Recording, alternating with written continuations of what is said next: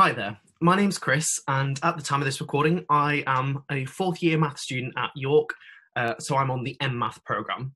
And it's my job today to sort of just tell you about student life at York, I guess, and give you that sort of different angle. And I guess the best way I thought of doing that is to show you a load of photos of me, sort of enjoying myself.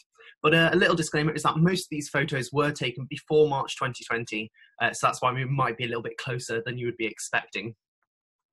So hopefully you've sort of kind of figured out or seen that a maths degree has got all these different things that kind of come together, like lectures, seminars, tutorials, practicals. However, I'm a big believer that there's a lot more to offer to a maths degree, and certainly at York, there's a lot more that makes up a maths degree. So, you know, the city and the campus, the STICS, STIMS and support and college system, which may be unfamiliar terms, so I'll go into them a little bit later. There's the sports clubs, there's the societies, and there's the students' union. Basically, all this with the academic content makes up a maths degree at York.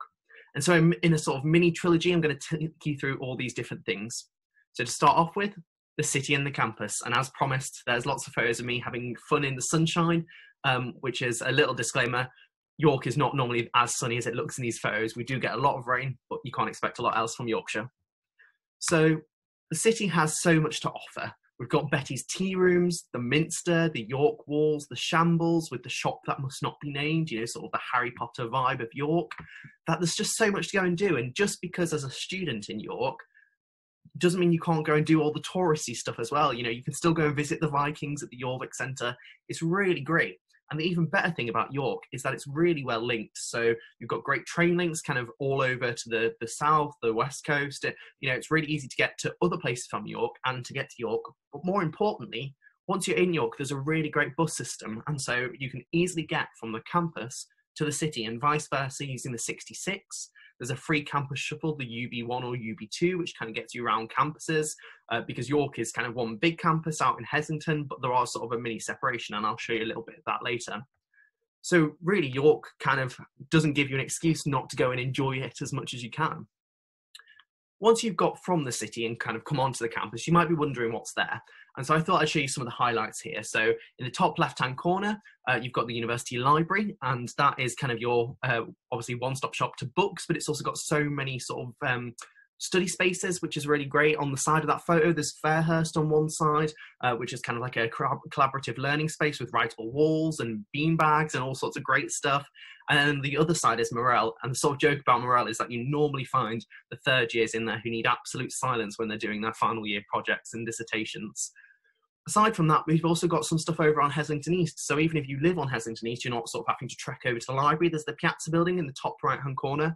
And this is a building where it has a mini library, lots of study spaces, a cafeteria, kind of really anything you can need. In the bottom left-hand corner, there's Market Square. So that is your sort of one-stop shop to everything and anything. It's got a hairdressers, it's got a sort of Nisa, which is a food shop, it's got the bank, it's got all the clothing and gift stores you need. And more importantly, it's got the information centre as well. So if ever you have a question and you don't know who to ask it to, you can go to the information centre, which is really great. In the bottom right-hand corner, it's a little bit more of a special photo to me. So this is a place called Greg's Place, kind of centre of campus, which is really great because they kind of do movie screenings sometimes, or you find people having picnics out there a lot of the time. But that photo there is the day that I decided to come to York. So I came to York through clearing, and I wasn't sure whether to go. And my teacher at school said, oh, go to York, go to York. And I was like, I'm not sure. And she was like, no, go to York now. So on my results day, I ended up driving over to York, met someone from the maths department, had a little wander around the campus. And it was as I kind of reached the end of my campus tour, I guess, that I was taking myself on, that I got to Greg's Place and I figured, yeah, I'd be happy here. And that photo was taken a couple of minutes after that moment. So kind of is something that really sits with me. Of course, we also then have our big main building, Central Hall, which is colloquially known as the Spaceship. Central Hall is a great place. It's where you graduate. There's lots of different things. We have York's Got Talent in there once a year. There really is sort of lots going on in the York campus and lots to enjoy. So say you've come to the university and you've sort of seen the campus, seen what's going on, you might be wondering what kind of support is there going on and what are the colleges like? And so I thought I'd take you through some of the things that York is quite unique on. And the first one of those is STICS. So that's a second, third year contact. And lots of colleges have lots of sticks and kind of get a different college colour based on which college you're in. I'll explain what a college is in a moment. But as you can see here, some sticks are from a couple of years ago, sort of enjoying moving in day, because the main purpose of a stick is to kind of help you move in. So literally in years without COVID, we'd grab your stuff and help you take it to your room. But now it's kind of just making sure that you're settled in, helping you out, making sure you know where to go, what things you have to attend. Basically, the role of a stick is to make sure you don't die during Freshers Week. So they are pretty useful because they've been through it all themselves. Past those sticks, we then have lots of other things. We have STIMs, that's second, third year mentors, and they're basically there to carry on the role of a stick, but throughout the whole year. So just a friendly face that you can always chat to if you want to talk to another student. There's Night Safe. Night Safe are a group of students, which I volunteer with myself, where we sort of just look after people on nights out who find themselves in unfortunate circumstances. You have a subject supervisor, you have the math support group. These are really integral parts of the department which allow you to access pastoral support and not just academic support within the department. There's Open Door. You know, we're very aware that we are in a student mental health crisis, and the university have funded specialists who you can talk to. They're counsellors, and they're really great, and sort of you can just get the support you need. There's college managers, so even on your college level, you still belong in your college after your first year, and they're sort of like the strange primary school head who happens to know everyone's name somehow. Then finally, there's the Together Roll, and that was launched this year, and that's a big anonymous online space with lots of well-being and health tips around mental health, which is just really great to see, I think. I mentioned colleges, and basically you live in your college in your first year. You can think of it like accommodation, but with loads of extra bonus features, pretty much. And here's me on my move-in day to Alcuin. So I was in Alcuin College, and I promise you I was not reading a textbook immediately when I moved in, but my dad insisted that I did the whole photo shoot. So in your college, you obviously get a room, you get a kitchen that you share. There's a common room, which is quite familiar to sort of sixth form and colleges, I guess. Then there's also the circuit laundry as well. So you can also do all your laundry and everything within your college. And on campus, there are currently 9 colleges. So across the top, Edinburgh, Derwent, Alcuin, Goodricke, Constantine. And across the bottom, Wentworth, which is a graduate-owned college, so you can kind of not bother with that one. James, Halifax, and Langwith. And as you can see, at the time of this, I've kind of put a little circle on the map, and that's really exciting because there's actually new colleges being built. York is expanding, and they're currently running a survey for students to kind of put in what name they think it should be called. So by the time you guys get here, or potentially even when you're already here, that college will be built, and that will be exciting.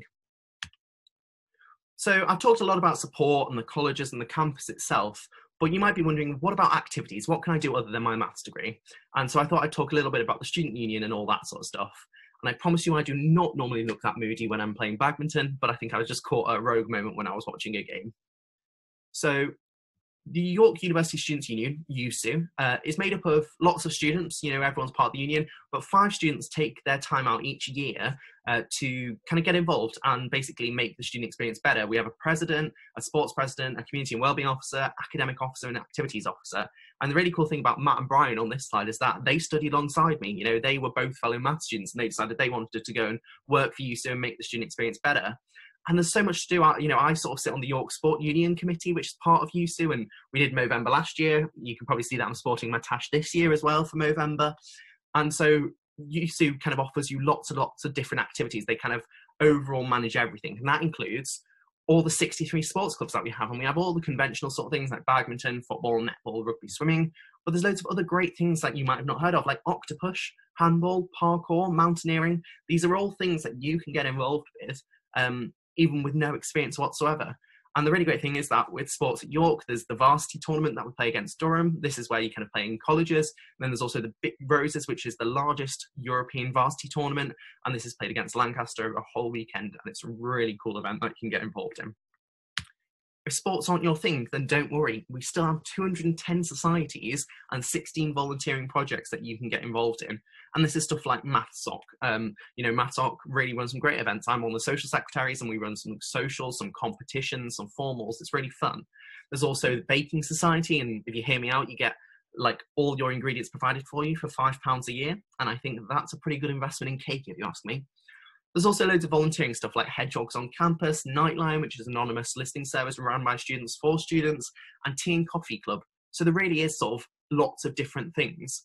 And I am a big believer in getting involved in as much as possible, you know, because it's very easy to kind of get yourself caught up in your degree and sort of only focus on the maths. But it's important as a student, certainly at York and studying maths, that you have some time to do other things. And so I thought I'd share with you my York map, and feel free to pause this to have a little read through, but I wouldn't expect you to be able to read through it all at once.